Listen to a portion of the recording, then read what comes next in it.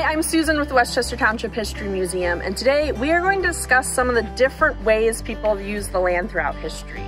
So we are going to begin our discussion at about the early 1800s. People were definitely here using the land before that. The Potawatomi were here, but we are looking at these groups that came in and created drastic changes to our landscape that we can still see today. So those are the changes in the land uses that we're going to be discussing. So let's get started.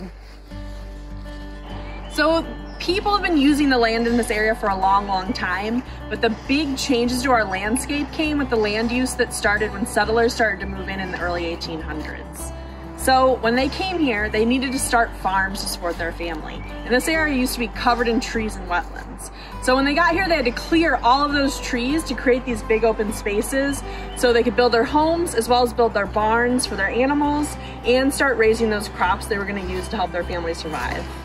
As more and more settlers moved here, other industries also started to look at this area. And one huge one came through in the 1850s. The railroad industry came through and it had a huge impact on our landscape. They had to clear big areas of woods to get a lot of timber to build the actual tracks. They had to clear the right-of-ways so they had a nice clear path to put those tracks on. And also a lot of people came into the region to work on these railroads. They helped build them, they helped maintain them, and they eventually went off to build their own businesses or their own industries. Agriculture was greatly impacted by the railroad. Now with all this new cleared land, people could buy a lot more farmland, they could make bigger farms, and because of the railroads, they had a lot more places to ship the things they grew. So they could sell it to places like Chicago and make a lot more money. Also, all the businesses benefit from the railroad. Having this really easy mode of transportation meant people could get in and out of the area more easily, and goods could be sold from our factories into markets like Chicago and all over the country. So like I said, the railroads coming through benefited a lot of different industries, particularly agriculture, especially at first. So one family that really benefited from those railroads in terms of their farm was the Shellbergs.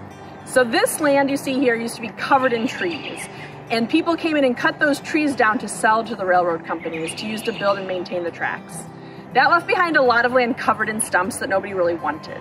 But it also meant that families, immigrant families like the Shellbergs, could come in and buy that land for not a lot of money. And they could create their homes and their farms that they needed to support their families. And the Shellbergs did just that in 1869. They purchased the property, they cleared it, they built the structures they needed, they built their house, and they've grown that farm over time.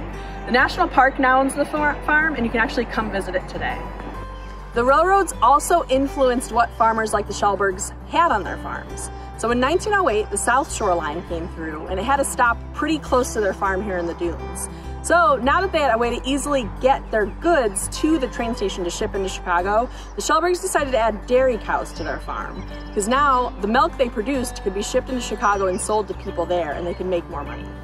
One type of land it took a long time for people to figure out how to use was wetlands. So for a long time, most of Indiana's population was further south. There's a lot of marshland up here. They couldn't figure out how to build on it or plant crops on it.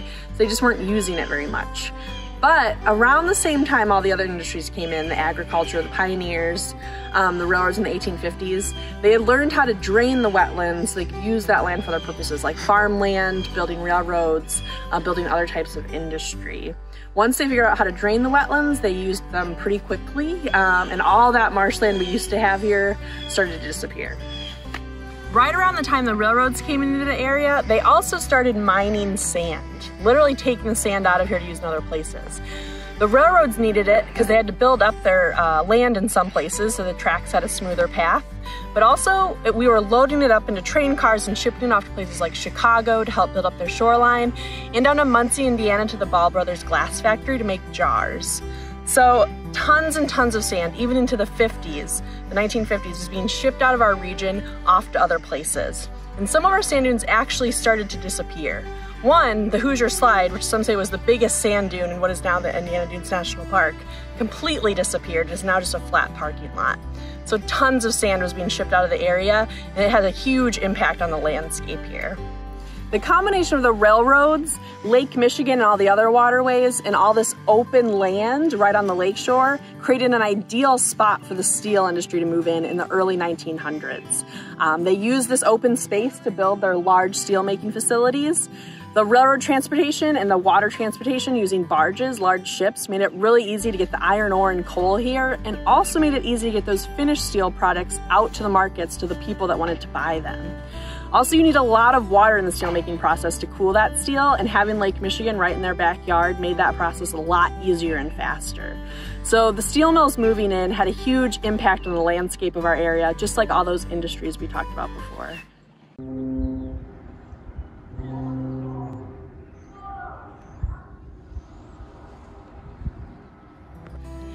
Right around the time the steel industry saw the many benefits of being in this area, a lot of people began to see all the recreational ways they could use the land. So the ways they could use it to relax or play. They would come out here from Chicago and take long hiking trips to the dunes, see all the different ecosystems, all the things they could do out here. And they started to get concerned that industry was starting to use up all these natural areas, and they started looking for a way that they could conserve them. The first group that worked to preserve part of our Indiana dunes was called the Prairie Club. The Prairie Club came out from Chicago and really fell in love with the dunes. People like ecologist Henry Chandler Coles, landscape architect Jens Jensen, activist Beth Sheehan, and the artist Frank Dudley, all worked together in their effort to create a sand dunes national park. They would have big meetings in Chicago about it. They did all kinds of campaigns to promote it. Stephen Mather, a member of the Prairie Club, even got elected as the first superintendent of the National Park Service.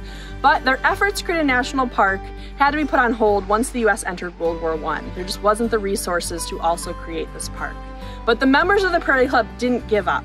They kept working, and they eventually got the Indiana Dunes State Park created in 1925, and it opened to the public in 1926. So they did succeed in preserving part of our Indiana Dunes natural landscape. The creation of the Indiana Dunes State Park was a huge success in conserving the dunes, but people in the area did not give up on their dream of creating a national park in the dunes someday. So industry kept moving into the area, and there was talk of creating a big public port right on Lake Michigan for all the different steel mills and other factories to use.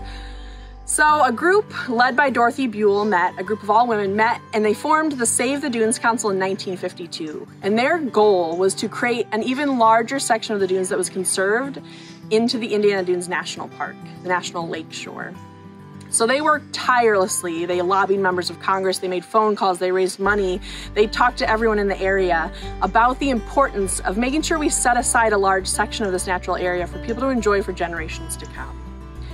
There was a big fight between people who wanted to create the port and people who wanted to conserve the area as a park.